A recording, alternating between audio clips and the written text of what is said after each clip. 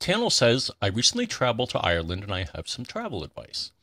I had to take a bus at 1 a.m. in order to reach the Dublin airport on time. My plan was to charge all my devices before leaving my accommodation, but my iPhone 12 mini was charging very slowly.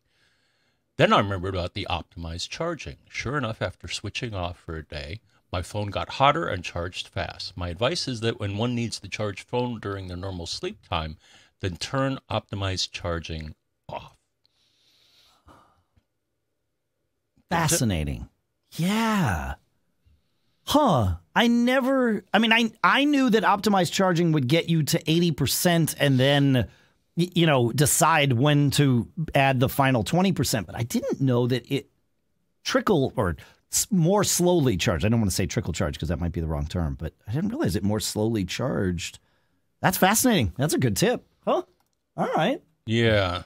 Now, a couple of follow-ups on that. So I've had a case where I'm out and about and I look at my phone and the battery charging thing is red. So you can go into low power mode. That'll give you a little boost if you don't happen to have anything to charge it with. Sure. And the other thing is, I'm getting ready to travel here, is pack a battery pack.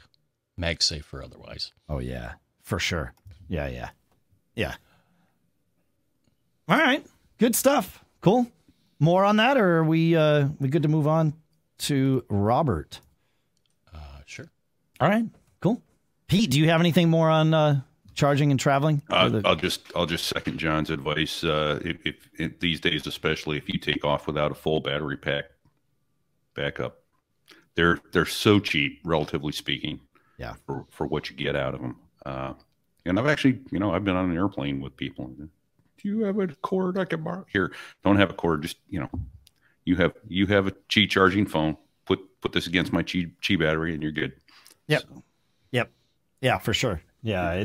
I can't, especially, a flight that's 4 hours or more. I find Right. if I don't charge before I land, I could be in trouble. Yeah, especially if you're and if you've got connecting flights and things like that, where you're kind of bouncing around, you're going to wind up using your phone in different ways and burning it down. So right. And I don't remember what brand I have, but it's about an 18 to 20 milliamp, 18 to 20,000 milliamp hour battery. But the nicest thing about it is it has a digital charge left. When it goes to 100%. Yeah. So I know exactly where I am on charge availability at any given time.